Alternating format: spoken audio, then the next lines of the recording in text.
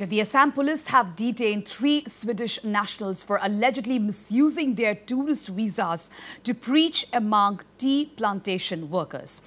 The trio, identified as Hanna Mikael Blom, Marcus Arne Henrik Blom and Susanna Elizabeth Håkansson, were arrested from the Naharkotia area in eastern Assam's Dibrugarh district on Wednesday.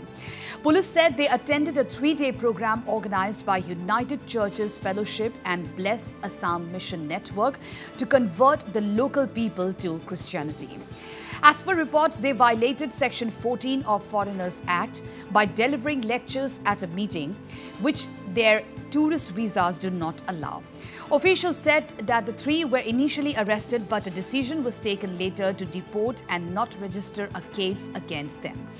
They will be sent to Delhi today via the Foreigners Regional Registration Office and then to Sweden.